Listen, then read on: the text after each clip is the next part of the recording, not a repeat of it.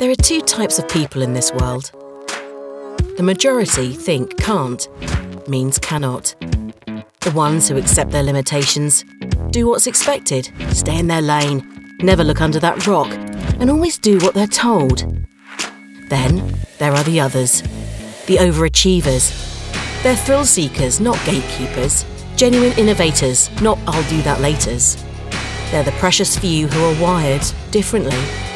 The strivers, the drivers, runners and the riders.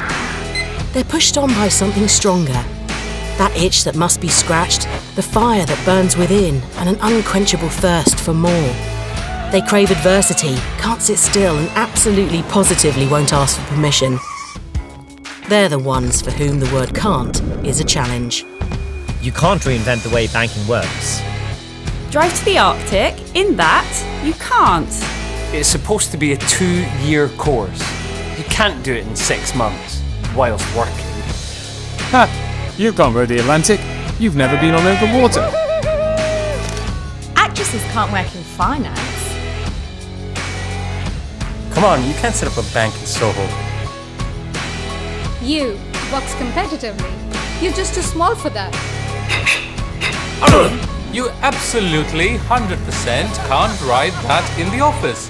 Can't be the first fully cloud-based UK bank.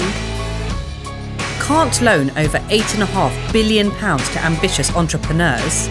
Can't help over 300,000 people with their savings goals. And definitely can't be in the top 1% of commercial banks in the world by 2021. In a world of can't, we can't not.